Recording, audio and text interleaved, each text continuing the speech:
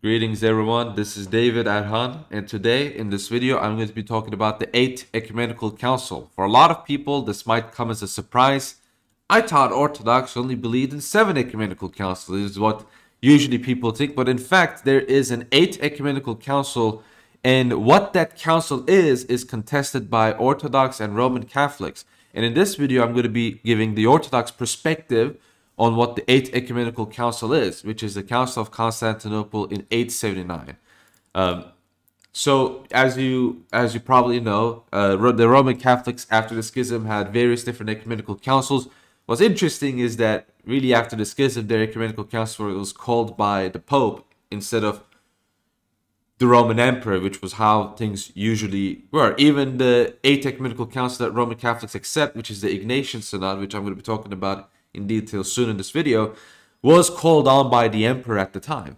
And you know, Roman Catholics have 21 councils. Orthodox are considered to accept the first 7 councils, but usually people think that this therefore means that Orthodox just had a dogmatic pause after the 7th council, and that's just not true. In terms of beliefs, yes, it's the same belief today and back then as well, but in terms of kind of the development of issues and the contests regarding doctrine, etc., Orthodoxy still had various different councils after time, right? So, for example, the Hesychast Synods will be considered to be the 9th Ecumenical Council by some.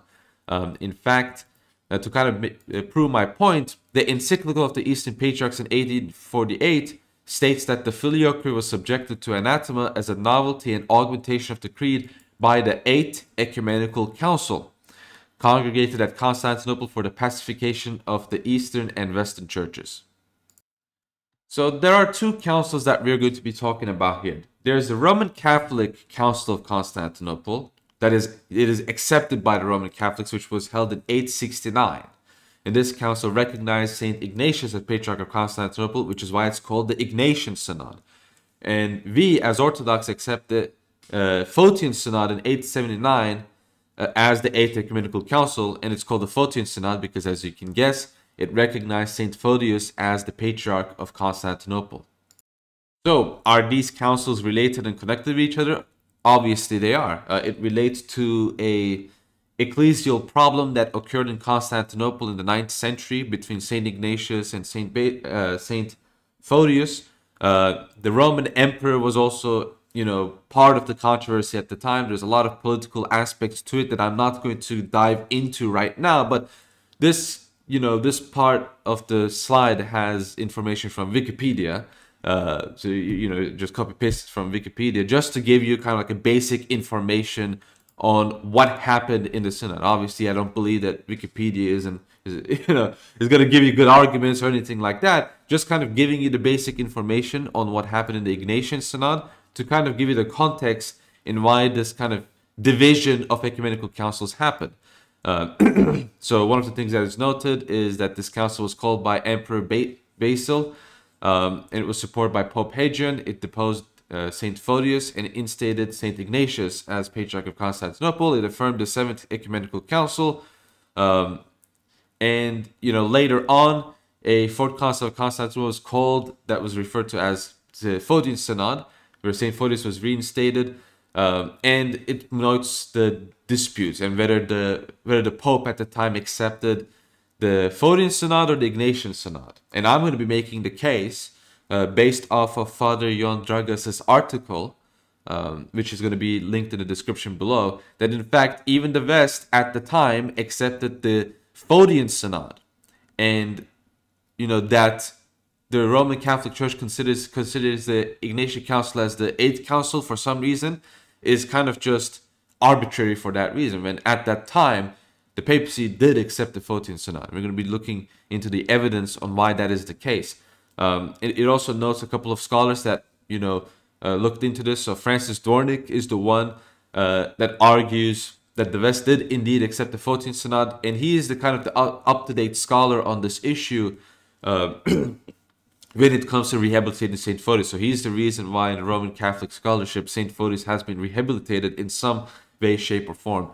It notes other people, so there's Ciesensky. Wikipedia cites Szyczewski's book on the Filioque. Now, maybe I missed something, but I haven't really seen a part of the book where he contested Dvornik's claims. In fact, we're going to be citing Szyczewski in this video itself to support our argument. So even if Szyczewski actually does disagree with Dvornik, he doesn't therefore agree with the Roman Catholic point on this view. So again, we're going to be looking into this much more in detail in this video. This is also a Roman Catholic historian, Hubert Jedin, kind of giving you the brief rundown of how the Greeks accept, that is, the Orthodox accept the Photian Synod, whereas the Roman Catholics accept the Ignatian Synod. So, to kind of give you an idea of what the Ignatian Synod was about, we're going to be looking at canons 4 and 6. I'm not going to be reading canon 6 because it's long. I don't want to just read things in the video, but canon 4 of the Ignatian Synod says that we declare that he, that is Saint Photius, never was, nor is now, a bishop, nor must those who were consecrated or given advancement by him to any grade of the priesthood remain in that state to which they were promoted.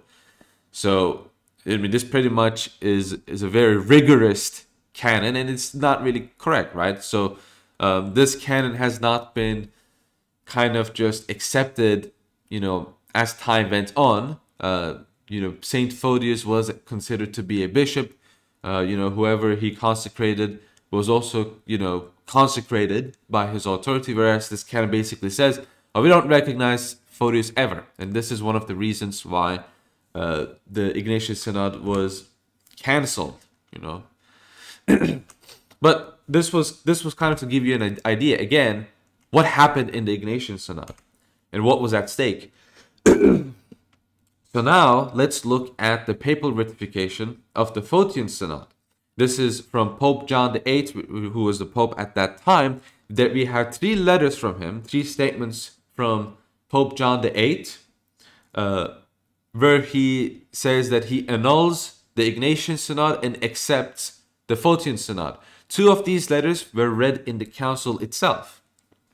So in his letter to Emperors Basil, Leo, and Alexander, he says, and first of all, receive Photius, the most amazing and most reverend high priest of God, or brother patriarch and co-celebrant, whose co-sharer, co-participant, and inheritor of the communion which is in the Holy Church of the Romans. Receive the man unpretentiously. No one shall behave pretentiously, following the unjust counsels which were made against him. No one, as it seems right to many who behave like a herd of cows, should use the negative votes of the blessed hierarchs who preceded us, Nicholas, I mean, and Hadrian, as an excuse to oppose him, since they did not prove what had been cunningly concocted against him. Everything that was done against him has now ceased and been banished. Here's another letter. This is to Saint Photius. As for the synod that was summoned against your reverence, we have annulled here and have completely banished and have ejected it from our archives, because of the other cause and because our blessed predecessor Pope Hadrian did not subscribe to it. So some Roman Catholics even go as far as to kind of make a weird argument where they say that, oh, Orthodox who use Pope John VIII to make their argument are in fact accepting papal supremacy because, you know, they're saying that Pope John annulled the council. We're not saying that the council was annulled just because Pope John annulled it. We are saying that the Roman view of that council was considered the Ignatian Council to be not accepted.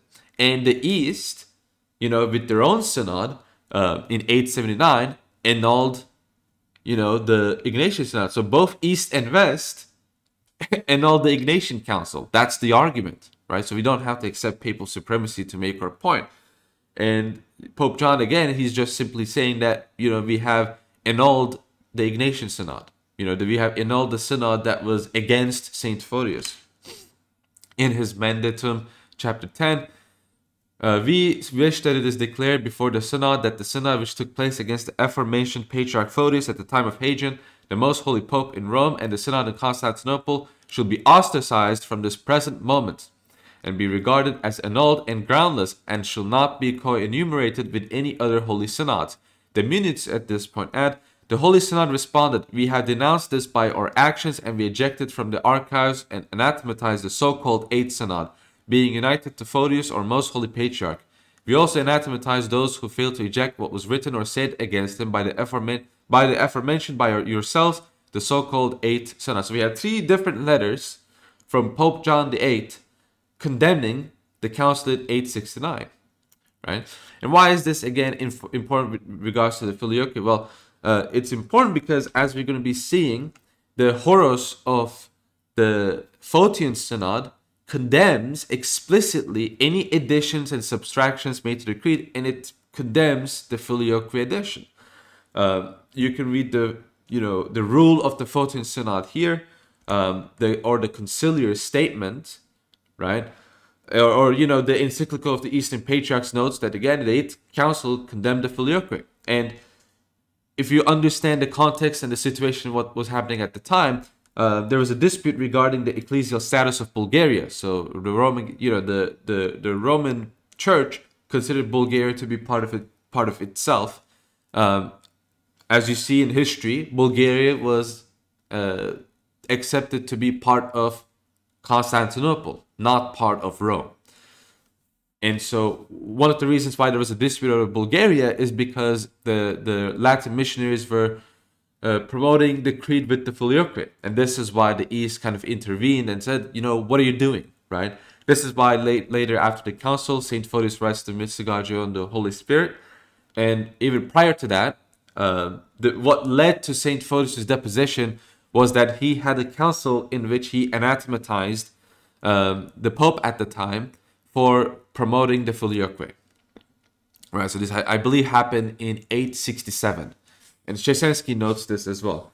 And bearing all of these things in mind, it becomes much clearer what was at stake in these councils.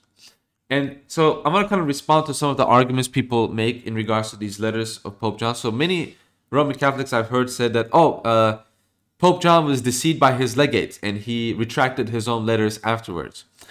Well, again, let's say that's true. Wasn't St. Photius reinstated and the West accepted, St. Photius died in communion with Rome. I mean, that itself does prove that the West accepted the Photian Synod in some way, shape, or form. Right? St. Photius died in communion with Rome. Secondly, is that this argument, from what I found from my own research, maybe someone in the comment section can enlighten me, maybe I've done bad research, but from what I found, this is mainly a claim made by Philip Schaff. So Philip Schaff himself states that Pope John was deceived by his legates. The problem with this argument is that I read the part from Schaff, he doesn't really point out any sources. He just says he was deceived by his own legates. But where is the demonstration for that? He doesn't really cite any source. He doesn't cite any letter or any statement. For all we know, Schaff just heard this from a Roman Catholic scholar and just wrote it like that. That's potentially the case. And we also need to realize, again, the most up-to-date scholarly work on St. Photius is the work by Francis Dwornik. So the works prior to that consider St. Photius from the, this is from the Roman Catholic perspective, considered St. Photius to be, completely unacceptable, a heretic, etc. And so, when these evidences were brought to light, perhaps, it might be possible that these Roman Catholic scholars just tried to find a way to make it as if Pope John's ratification or acceptance of the Photian Synod was just an accident or something like that. That is also highly possible. But from what I have seen so far, the arguments that Pope John rejected, his letters is kind of just flimsy. And it also doesn't bear in mind with the history, because Pope John was actually killed, I believe, in 884 for many different reasons. The main reasons was because he was too close to the Byzantines, that he was pretty much acting against the Carolingian theologians, because at the time there was kind of like a Carolingian dominance of Western theology. And, this is what Frankish thesis alludes to, where Carolingian and Frankish theologians started to kind of dominate the theological discourse in the West, and they were the ones who were promoting the Filioque extensively. Right? And St. Photius' arguments were due to that, and they were arguing for the Filioque in a way that was quite different from, the previous, from the past. And this is why you have Pope Leo, for instance, writing, the shield thing, right? The shield controversy of Pope Leo, where in order to kind of show the Carolingian theologians that he is the boss, he made two shields, one in Greek and one in Latin, where the creed was written without the Filioque, right? And this happened again just a couple of years ago. And the main point of the Frankish thesis is that the Carolingian theologians were the main pushers of this theology. So there was a kind of like a combat between the papacy and the Carolingian theologians. And Pope John was certainly on the Byzantine side of the issue. He considered the Byzantines to be the ones that were ultimately correct, and he considered to be himself as kind of the ultimate, you can say, leader of the Western Church. And he was killed as a result because of this. So if Pope John rejected these letters, then why do we still see historians writing and pointing out that Pope John was killed because of his sympathies to the Byzantine cause, right? It just doesn't make any sense, right? So most of the historical and contextual arguments do indeed support that it is the case that Pope John did mean what he wrote when he accepted the Photian Synod. Again, this is still disputed today. I'm just pointing out that when we look at the facts, it just seems more likely that the Orthodox side is just more correct on this issue.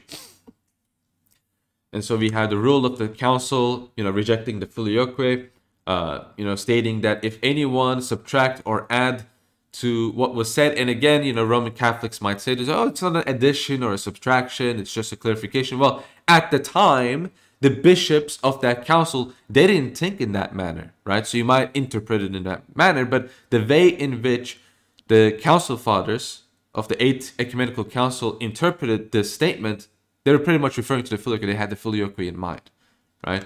So this is not merely a canonical issue. This is also a theological dispute. The emperor's statement kind of is also here. So, the emperor was the one who convened the Ignatian Synod, and then the emperor also then convenes the Photian Synod and accepts that, yes, this Ignatian Synod is abrogated. This is, we don't accept it anymore. He states, in the name of the Father and the Son and the Holy Spirit, Basil, Emperor in Christ, faithful King of the Romans, agreeing in every way with this Holy and Ecumenical Synod in confirmation and sealing of the Holy and Ecumenical Seventh Synod, in confirmation and sealing of Photius, the most Holy Patriarch of Constantinople and spiritual father of mine, and in rejection of all that was written or spoken against him, I have duly signed with my own hand. So, Father Ion Dragas, in fact, notes that the Photian Synod was still in pontifical archives, and over time, they treated it as a pseudo-synod, which admits that, even at that standpoint, that there were kind of two competing claims for the 8th Ecumenical Council. So he notes, Johann Meyer, the author of a most thorough study of the Constantinople Council of 879, has pointed out that Roman Catholic canonists first referred to their 8th Ecumenical Council as the Ignatian one in the beginning of the 12th century, in line with Dvornik and others. Meyer also explained that this was done deliberately because those canonists needed at that time Canon 22, which relates to laymen not being able to intervene in clerical matters. I think that's what Canon 22 is about. And at that time, there's kind of like a crisis regarding that. And so Canon 22 was useful for that purpose. In point of fact, however, they overlooked the fact that this council had been cancelled by another, the Photian Synod of 879, the acts of which were also kept in pontifical archives. And so Shesensky also comments on this. He writes in his book on the Filioque, soon afterward in 879, the emperor called for another council to meet in Constantinople in the hopes that the new pope, John VIII, will recognize the validity of Photius' claim upon the patriarchate. This council, sometimes called the 8th Ecumenical Council in the East, was attended by the papal legates and by over 400 bishops, which were way more than the bishops in the Ignatian Council, and who immediately confirmed Photius as a rightful patriarch. The acts of the anti-Photian synods of 863 and 869 were completely rejected and annulled, and not to be included or numbered with the holy councils. In the horrors of the council, the creed without the Filioque was read out, and the condemnation pronounced against those who impose on it their own invented phrases, and put this forth as a common lesson to the faithful, or to those who return from some kind of heresy, and display the audacity to falsify completely the antiquity of this sacred and venerable rule with illegitimate words or additions or subtractions. Shesensky then notes, this conciliar condemnation of the interpolation played a large role in the later Byzantine polemics and seemed a complete vindication of the position of Photius. Johann Meyer, in his study of the council, points out that this condemnation was aimed not so much at Rome itself, but at those Frankish missionaries and theologians who had introduced the teaching among the Bulgarians. Pope John VIII, for his part, gave his qualified assent to the acts chiefly because, like Leo III before him, he resented Aachen's growing influence on ecclesiastical policy, which he believed was his alone to decide. So, kind of the Frankish thesis that I've noted here. So, after getting into the history, let's talk a little bit about the theology of the Filioque and why it was rejected by the Photian Synod, and why St. Photius kind of had the view that he had. St. Photius is the author of the Mystagogy of the Holy Spirit, which includes several theological critiques of the Filioque. So the fact that he is kind of leader of the council and that the Filioque was rejected kind of itself proves, in my opinion, not even in my opinion, just straight up proves that this is not just merely a canonical issue, but it is also a theological issue. So the 8th Council is not merely a canonical council accepting St. Photius, it is also, for the Orthodox Christians, a synodical rejection of the Filioque in the 8th Council. And this is why some people I hear say that the Filioque was not condemned synodally by the Orthodox. I mean, that's blatantly false. It was condemned even before the schism. And the view of the 8th Council is still the view that we hold today. And so for us, the main anti-Filioque arguments that we use are going to be from St. Photius. This is why, even though his reputation at that time was that of a very erudite scholar, his reputation in Orthodox history has become that of St. Photius, the refuter of the heresy of Filioque, pretty much. That's basically what his reputation has become, right?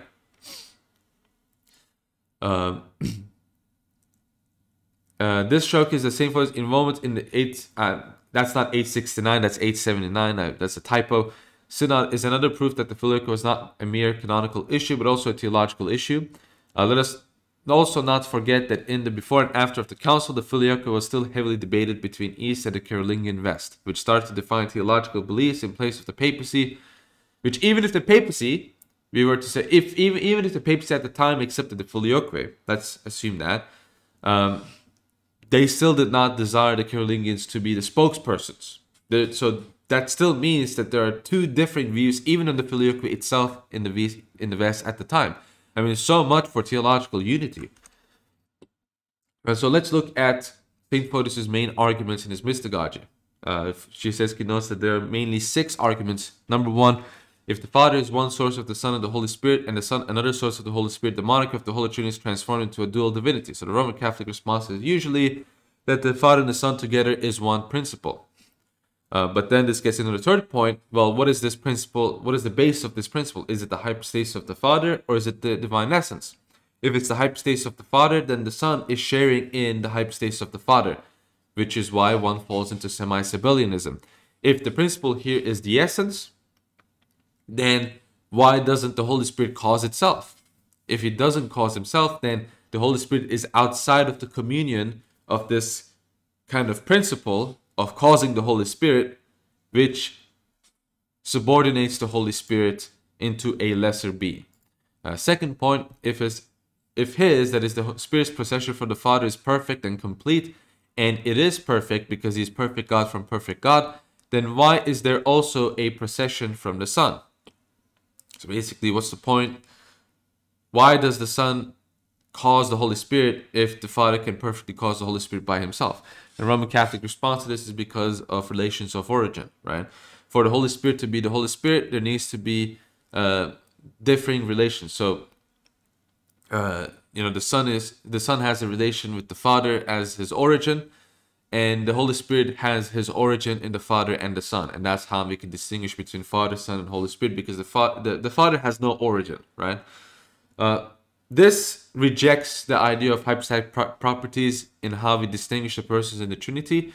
It also, I will say, rejects the distinction between begetting and proceeding. In St. Gregory the Theologian and other fathers, like St. John of Damascus, begetting and proceeding are distinct, we just don't know the distinction. So if the distinction between begetting and proceeding is that begetting involves one origination, proceeding involves two origins, then that should be the distinction, right? But the fathers clearly don't view that as the distinction between beginning and proceeding. They say we don't know what the distinction is, but we know that there's a distinction because that's what has been revealed to us. That's the argument that they use. So the fourth point, because the Father is the principle and source, not because of the nature of the divinity, but because of the property of his own hypostasis, the Son cannot be a principle or source. So being principle or cause is a hypostatic property. Since it is a hypostatic property, another hypostasis cannot share in it. If he shares in it, then it gets to the third argument, which again falls into semi-Sabellianism. By teaching of the procession from the Son, also the Father and the Son end up being closer to each other than the Father and the Spirit, since the Son possesses not only the Father's nature, but also the property of his person. Sixth, the procession of the Spirit from the Son makes the Son a father of the Spirit's being. Thus, it is impossible to see why the Holy Spirit could not be called a grandson. This argument from Saint Photius just is mimicked by Saint Gregory the Theologian. In fact, in his Oration 31, he says if the Son caused the Holy Spirit, the Son will be a grandson. The Holy Spirit will not be the Holy Spirit; he will be the grandson, right? So that's an argument that Saint Gregory the Theologian uses, and Saint Photius is just repeating that argument. And finally, we have the arguments from Nicetas Byzantinos that are similar. It's different in some ways as well. But Nicetas argues that since he says, since our opponents say that the Son is also a sender forth of the Spirit, let us ask them, if the Son is both caused by the Father and a cause of the Spirit, is he sender forth of the Spirit as a cause, or sender forth of the Spirit as a caused being? If they say he is sender forth of the Spirit as a cause, then they have posited two causes in the Godhead. And we have already established that this is blasphemy of the worst sort. And this is in context to Nicetas Byzantinos' arguments with Muslims. His argument against the Muslims is that there's one God because there's one first principle, and that's the person of the Father. So there's one God, the Father. And this is why for Nicetas, this is an unacceptable kind of an argument, because if you were to accept this kind of a filioquist argument, then we will end up in polytheism. At least two principles of pretty much ditheism in this way. And he says, and we have already established that this is blasphemy of the worst sort. If they say that he is sender forth of the Spirit as a cause being, then they are saying that the Spirit is caused by the Son, which makes the Spirit a grandson. We need not say more. And then he says, the sending forth of the Spirit can be a characteristic of only one person. Otherwise, if the Son shares with the Father the character of sender forth and the characteristic of sending forth, then the Father and the Son will share a characteristic of sending forth, will share a characteristic that the Spirit does not have. Unless, of course, you are ready to say that the Spirit too is a sender forth. But see the absurdity of that position. Is the Spirit the sender forth of itself, or is the Spirit the sender forth of some other person, which will then render the Trinity into a quaternity? And this goes into ad nauseum. So these are the kind of main theological arguments against the Filioque that the fathers of the 8th Ecumenical Councils had. And the conclusion I will state is that at the time in the 9th century, in 879, between the East and West, there was accepted a 8th Ecumenical Council. This 8th Ecumenical Council was the Synod of Constantinople in 879. This council reinstated Saint Photius as patriarch, but more importantly, has rejected any additions or subtractions to the creed as heretical, and those who do this shall be anathematized by the church. And it also therefore rejects the Filioque. And so in the 9th century, we have already a conciliar rejection of the Filioque. But after the schism, the Roman Catholic revisionism of history has accepted the Ignatian Synod, which was annulled by a synod 10 years ago, 10 years after the Ignatian Synod. But they accept the Ignatian Synod for many reasons. One of them, again, in my opinion, is because they don't want to reject the Filioque. And so I suppose the main point in this video, I guess, is that the Filioque was rejected in the 9th century, both East and West. And this is one of the arguments that I have made in many of the streams in regards to the Filioque, that the Filioque, if you read into St. Maximus, the Confessor's Letter to Marinus, which I have a video on, it is clearly stated that the Filioque of the Roman Catholics, as dogmatized in Florence, where the Son becomes a cause, is different because St. Maximus says that they don't believe, that is, the Romans don't believe that the Son is a cause of the Holy Spirit. And so there is an evolution of this belief starting from the Carolingian theologians. And this is why I will argue that the Carolingian theologians really, in a way, subverted and corrupted the Western Church and has evolved it to the way it has become today. And that will conclude my video. So thank you all for watching, and thanks to everyone that has been supporting my channel, particularly those who have been supporting my channel in Patreon financially. Thank you to Una, Diet Soullight, Allison, Eddie, Father Justin, Node, Maximus, Mitch, Jonathan, Stephen, Vlad, Kerry, Ignatius, Mike, Jack, Nectarius, Flooded Basement, Dave, Colton, Seraphim, and Norbert. Thank you all for supporting my channel, and I will see all of you in the next video or stream. And the recommended videos, if you have questions regarding the theology of the Filioque or St. Maximus' letter to Marinus or the history of it, more resources on the Filioque will be given in the description below. So thank you for watching, and I will see all of you in the next video. Goodbye.